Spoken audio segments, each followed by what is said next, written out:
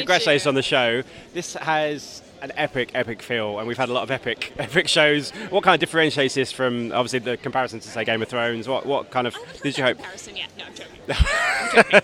But what sets this one apart? Because it is very, very different, and people, there's a kind of misrepresentation that it is Game of Thrones when it's clearly not. It's not at all. You know, the difference, I would say, is mostly the tone. This is a book that was written in Poland in the 1980s, and honestly, I would say it's got a lot of humor in it. It has a lot of heart. We're really it's not a medieval drama. It's about the monsters and the magic, but it's really about the three characters at the center of it: Geralt, Ciri, and Yennefer.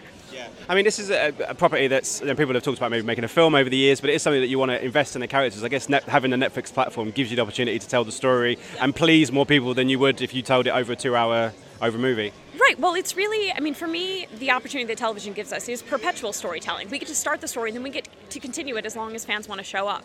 The idea of telling the story within 2 hours would be just mind-blowing to me. I would have no idea where to begin. Yeah.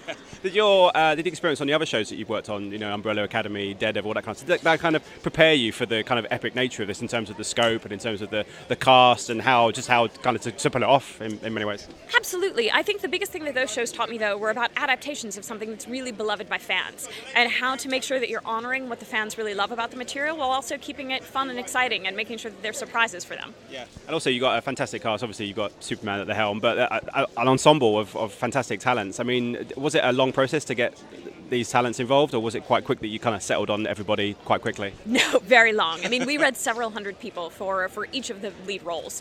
And what I think is amazing about casting, though, is when you find the person, you find them, and you know it that day. And all with Henry, with Anya, and with Freya, I would look at the casting director, or look at the director and say, like, oh yeah, we've got our person, and it's amazing. Yeah, and just as a final question, I think you've been commissioned for season 2 already. Is that a strange experience in that, in television of days past, you'd have to go for whole seasons to wait to see if you got a season 2, and now with the Netflix platform, it's just an immediate, yeah, we love it, we want you to do more. Does that give you more pressure, or is that kind of a good pressure that you're coming back? Oh my God, it's not pressure at all. It's so exciting. I mean, to have the opportunity to know that we're going to be coming back and doing this season again, or the show again for another season, it's incredible, because really then the fans get to invest, we get to invest in our storytelling, and it is so flattering.